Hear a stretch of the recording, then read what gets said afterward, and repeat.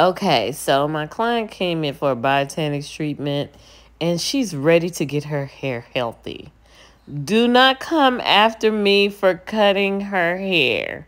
She asked me to remove the split ends.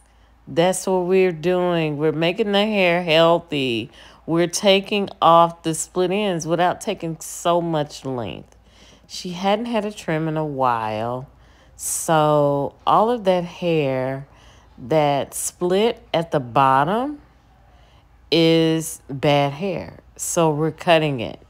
And she still has a little bit, so we're going to actually wait 2 months and cut a little bit more. So we're going to do a little bit at a time. Do not come after me for cutting this young lady's hair.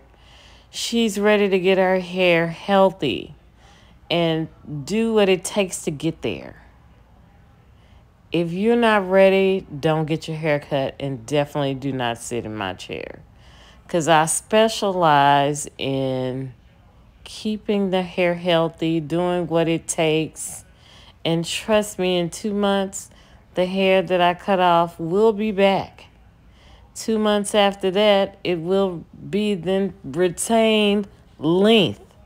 That's the whole thing. If you wait too long to get a trim, you're jeopardizing your healthy hair. Split ends don't stop splitting. They continue to split up the hair shaft.